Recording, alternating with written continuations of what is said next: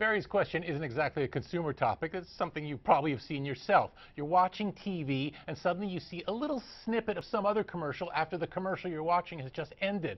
Barry's asking, well, what's with those other commercials that seem to pop up in there?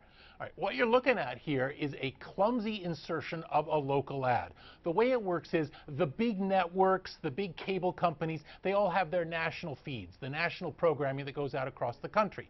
They sell ads for those. However, local affiliates, local cable companies are allowed to sell a limited number of ads as well. And in theory, they can insert those ads seamlessly over the national ads and everyone's happy. However, all too often, what you see are the ads being inserted poorly, and then you see a little piece of some other ad, and you wonder what the heck's going on. Is it double dipping on the part of the local affiliates or the cable companies? No, it's not. Is it cheesy? Yeah, kind of. Got a consumer question? Email me at asklaz@latimes.com or find me on Twitter @DavidLaz.